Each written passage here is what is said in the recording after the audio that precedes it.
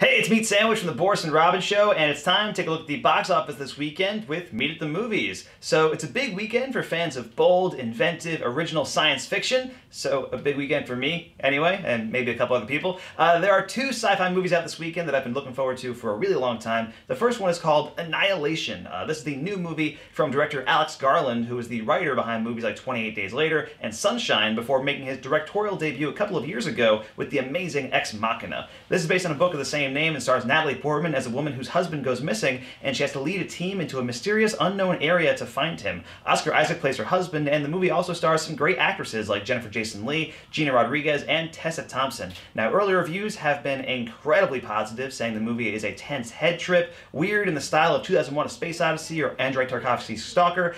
This is the kind of movie that is designed to be seen and heard on the biggest screen possible, and it's the one I'll definitely be going to the theater to see this weekend.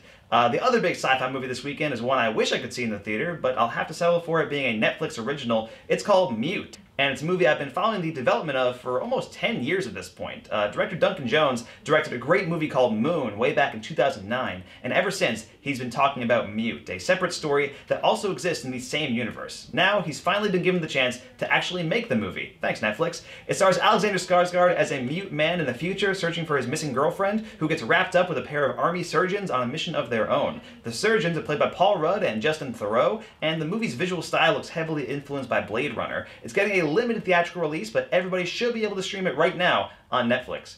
Finally, this weekend also sees the release of Game Night, a new mystery comedy movie starring Jason Bateman and Rachel McAdams as a couple who go to a murder mystery party that turns into an actual mystery to solve. It's getting pretty solid reviews, and I thought the trailer was actually very funny. It's got a solid cast that includes Kyle Chandler, Jesse Plemons, and Danny Houston, and it sounds like there are a ton of twists that keep the momentum of the movie going, even when it maybe doesn't make a whole lot of sense. So you really can't go